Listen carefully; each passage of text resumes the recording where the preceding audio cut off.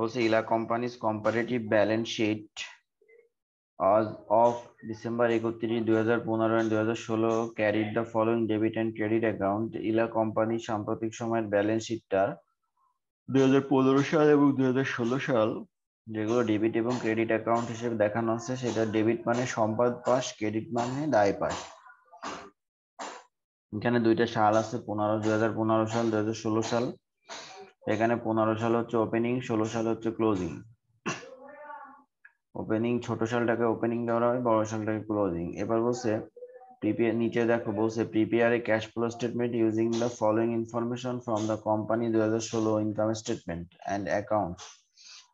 Cash flow statement করতে বলছে, পরে দেখো থার্ড ব্র্যাকেটে লেখা আছে ইনডিরেক্ট মেথড। ইনডিরেক্ট মেথডে করতে হবে।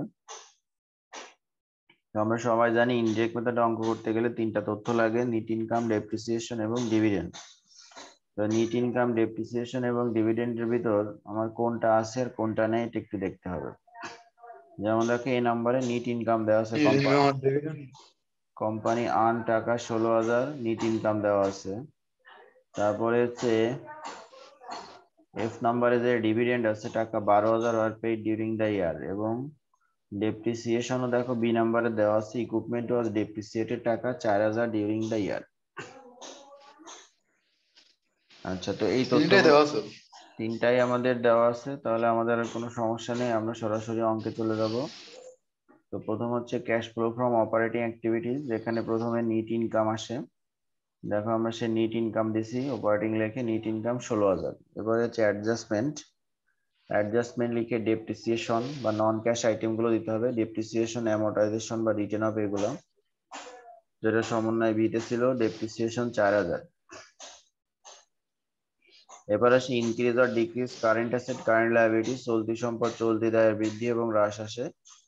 এখানে আমাদের অ্যাকাউন্ট রিসিভেবল চলতি সম্পদ ওপেনিং ব্যালেন্স ছিল 20,000, ক্লোজিং ব্যালেন্স হচ্ছে 16,000। তাহলে দেখো 20,000 ওপেনিং, ক্লোজিং 16, কমছে। ওপেনিং থেকে ক্লোজিং কম, কমলে এটা হবে ডিক্রিজ অফ অ্যাকাউন্ট রিসিভেবল 4,000 টাকা plus figure. Merchandise inventory opening balance ছিল 40,000, ক্লোজিং ব্যালেন্স 44,000, এটাও বৃদ্ধি পাইছে, তাহলে বাড়লে increase of merchandise inventory minus figure. আচ্ছা, এবার দেখো ক্রেডিট দিয়ে অ্যাকুমুলেটেড ডেপ্রিসিয়েশন, ইকুইপমেন্ট, অ্যাকাউন্ট পেয়াবেল। এবার আমাদের চলতি সম্পদ শেষ, এবার আসি চলতি দায়। অ্যাকাউন্টস পেয়াবেল দেখো ওপেনিং ব্যালেন্স ছিল 12,000, ক্লোজিং ব্যালেন্স হচ্ছে 8,000। তো এখানে আমাদের দেখো 12,000 8,000 কমছে, তাহলে decrease of accounts পেয়াবেল minus figure 4,000। Tax পেয়াবেল ছিল 2,000 ওপেনিং ব্যালেন্স, 4,000 ক্লোজিং ব্যালেন্স ছিল, তাহলে আমাদের এটা ইনক্রিজ হয়েছে, ইনক্রিজ অফ ট্যাক্স পেয়াবেল 2,000 টাকা plus figure. Current asset increase হলে মাইনাস, ডিক্রিজ হলে প্লাস, আর কারেন্ট লায়াবিলিটিজ ইনক্রিজ হলে প্লাস, ডিক্রিজ হলে মাইনাস। তো এই চারটাই আমাদের কারেন্ট অ্যাসেট, কারেন্ট লায়াবিলিটি ছিল। এরপরে আসি স্থায়ী সম্পদ এবং ইনভেস্টমেন্টের বিক্রয়জনিত লাভ অথবা লস। তাই লাভ অথবা লস এগুলো সমন্বয় থেকে দেখতে হয় বলছি, বিক্রয়জনিত লাভ লস। তো নিচে দেখো সমন্বয় কোথাও কোনো সম্পদ আমরা বিক্রি করি নাই, যদি বিক্রি না করি তাহলে আমাদের এটা আসবে না, বিক্রি না করলেই তাহলে কোনো লাভ লস আসে না। তো আমাদের এগুলাই দেখো আসে। তো নিট ইনকামে তারপর দেখো অ্যাডজাস্টমেন্ট লিখে তথ্যগুলো আমরা লিখছি, যোগ বিয়োগ করে আমাদের প্লাস ফিগার 2,000 আসে, যোগ বিয়োগ করে আমাদের এখানে প্লাস ফিগার 2,000 আসে। তাহলে যোগ করলে 16,000 আর 2,000 18,000। এটা 18,000 টাকা প্লাস ফিগার, নাম NEET cash provided by operating activities. এবার হচ্ছে cash flow from investing activities. আমরা বলছি ইনভেস্টিং এ চারটা তথ্য আসে, স্থায়ী সম্পদ এবং ইনভেস্টমেন্টের ক্রয় আর বিক্রয়। তো আমরা বলছি এগুলো সমন্বয় থেকে আগে নেব। সমন্বয়ের আমাদের বি নাম্বারে ছিল সি নাম্বারে ছিল ইকুইপমেন্ট কস্টিং টাকা 10,000 ওয়াজ পারচেজ, পারচেজ অফ ইকুইপমেন্ট 10,000 টাকা প্লাস ফিগার, মাইনাস ফিগার। তাহলে পারচেজ অফ ইকুইপমেন্ট 10,000 টাকা মাইনাস ফিগার। দেখো আমাদের আর কোনো স্থায়ী সম্পদ উপরে ছিল না, তাহলে একটা সমন্বয় ছিল, আমরা একটাই নিব।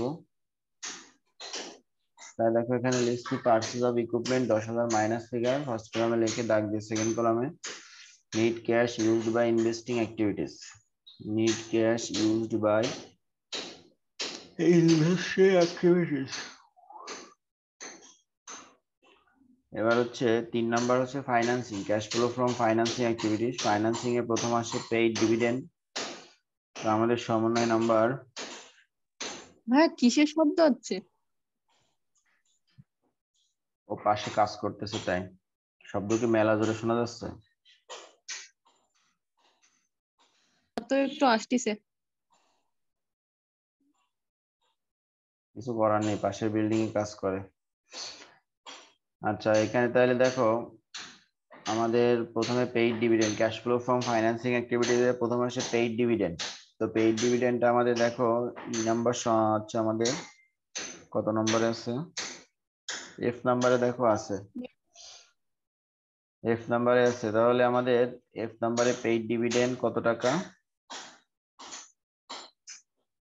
12,000 টাকা মাইনাস ফিগার। এরপরে কমন স্টক অথবা এবার হচ্ছে কমন স্টক অথবা ডিভিডেন্ড তোমার হচ্ছে বন্ড, এদের ইস্যু অথবা পেইড আসে। তো আমাদের দেখো ই নাম্বারে বলা আছে 200 share of common stock R issued এট টাকা 30 পার শেয়ার।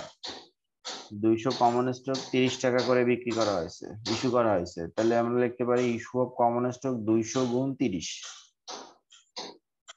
তাহলে 200 রে 30 দিয়ে গুণ দিলে কত হবে না, 6,000। 200 কে 30 দিয়ে গুণ দিলে কত হবে, 6,000।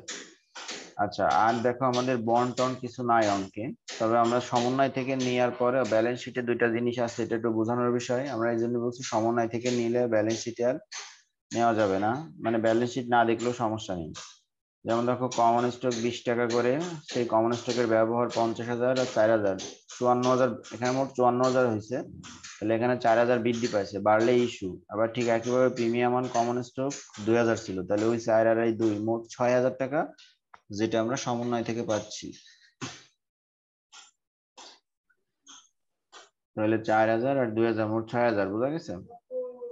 তাহলে একই জিনিস আমাদের যদি সমন্বয় থাকে উপরে ব্যালেন্স শিটে ফিনান্সিং এ না দেখলেও সমস্যা নেই, কিন্তু আমাদের দেখতে হবে যে অন্য কোনো জিনিস আছে না। যেমন এখানে কমন স্টক ছিল, কমন স্টক দেখলাম, কিন্তু ফিনান্সিং এ বন্ড আসে, বন্ডটাকে কি করা লাগে, নেওয়া লাগে। যদি বন্ড থাকতো দায় পাশে তাহলে আমরা বন্ডটাকেও নিতাম, বুঝতে পারছো?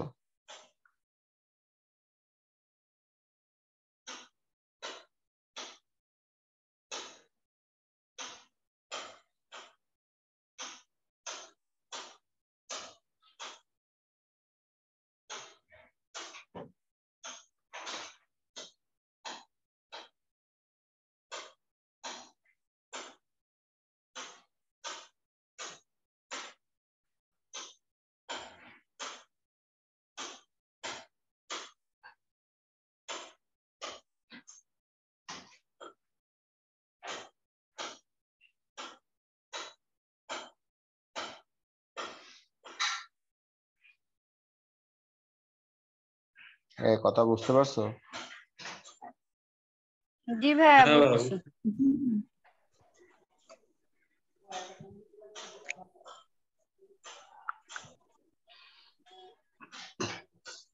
ভাই এখানে ডি নাম্বারে কোনো কাজ নাই না এই অঙ্কের ক্ষেত্রে? না, ডিসকার্ডের বিষয়ে এখন কোনো কাজ নাই।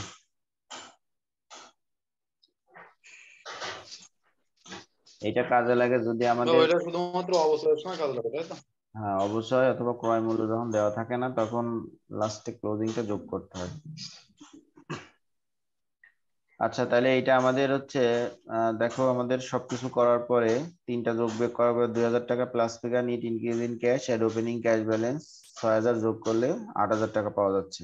সেই ক্লোজিং ক্যাশ ব্যালেন্স আমাদের ক্লোজিং ক্যাশ ব্যালেন্স মিলে যায়। তো এই হচ্ছে আমাদের অঙ্ক। ক্যাশ হিসেবে দিছো, সবাই স্ক্রিনশট দিছো? জি ভাইয়া।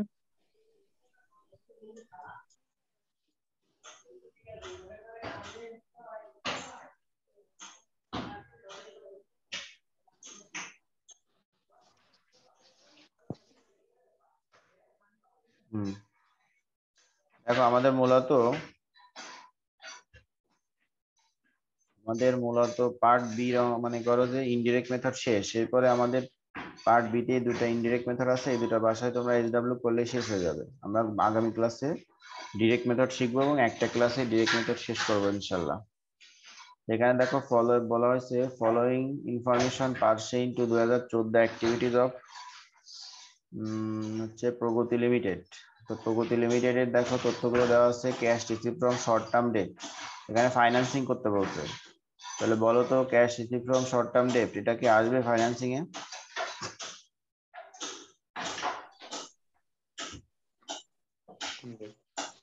আসবে কিন্তু আসবে ভাইয়া। হ্যাঁ, পার্ট বি তে এটা হচ্ছে প্লাস ফিগার আসবে। তারপরে সেল অফ প্ল্যান এটা আসবে না। Principal payment of short term date এটা আসবে minus figure. Purchase of merchandise এটা আসবে না। জি ভাই ওটা আসবে, বললাম না আসবে।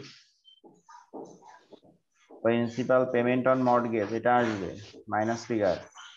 Proceed from issue of common stock plus figure. এটা হলো পেমেন্ট অফ ইনভেস্টিং ভাই, sell of plan.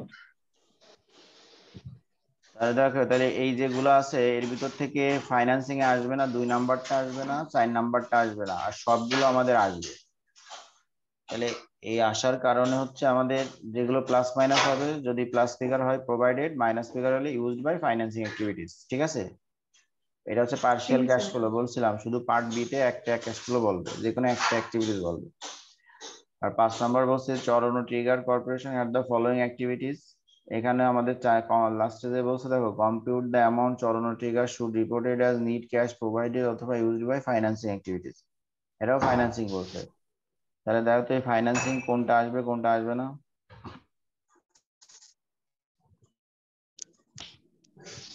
Payment of জি ভাইয়া অ্যাকাউন্ট, রানি ভাইয়া। পেমেন্ট অফ অ্যাকাউন্ট পেয়েবল এটা আসবে না। Issue of account common, payment issue of common stock এটা আসবে plus figure. Payment of dividend minus figure আসবে। কালেকশন অফ নোট রিসিভেবল আসবে না। ইস্যু অফ বন্ড পেয়েবল এটা মাইনাস প্লাস ফিগার আসবে। Purchase of treasury stock minus figure. ঠিক আছে, minus.